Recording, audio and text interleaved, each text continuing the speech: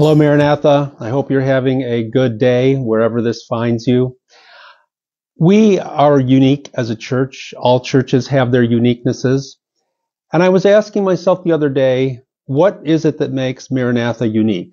And of course, there are many things I could say, but was the one thing in particular that came to mind, and it's one thing I've been thinking about a lot lately, and that is that we are a church that boldly follows God into mission based on the gifts that He has given to us. So let me explain what I mean by that.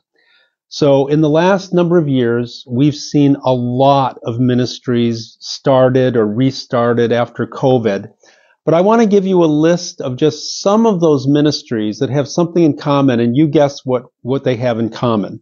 So there's Alpha, there's the Bakers Club, there's Divorce Care, there's the Growing Young team, Home Life Groups, there's the membership team, the photo directory team, and a new one, our software modernization team. So what do those have in common? Well, this is what they have in common, that one person saw a need or an opportunity, and they stepped out and they seized the moment.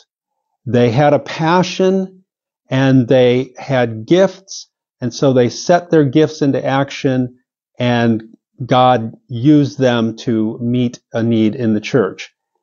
And that, to me, is a sign of the Holy Spirit working in a powerful way, because the Bible says that it is the Spirit who gives to each person sovereignly their gifts.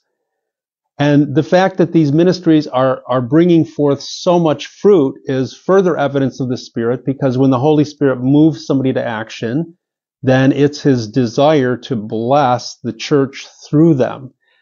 Now, when you look at all of these ministries moving by the power of the Spirit as people step out in faith and use their gifts, it helps us to understand our identity as a church and our uniqueness, because it's as these things come to expression that we see who we are and the mission God wants us to do. He gave these gifts precisely to help us to be the unique people that He's called us to be.